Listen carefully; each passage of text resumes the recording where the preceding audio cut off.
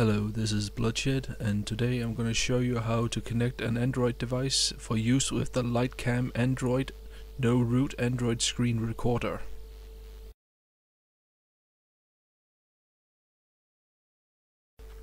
Let's start by opening the application.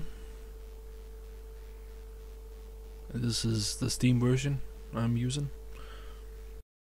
Now, while that is starting up, we're going to take our Android device, in this case a phone, and going to enable developer mode.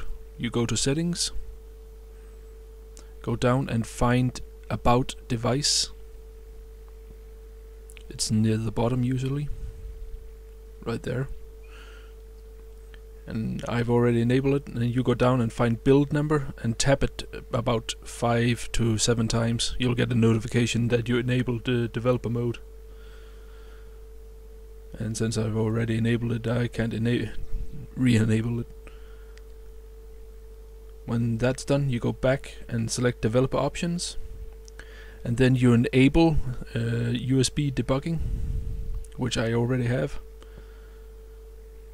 And then your device is ready for use with the application.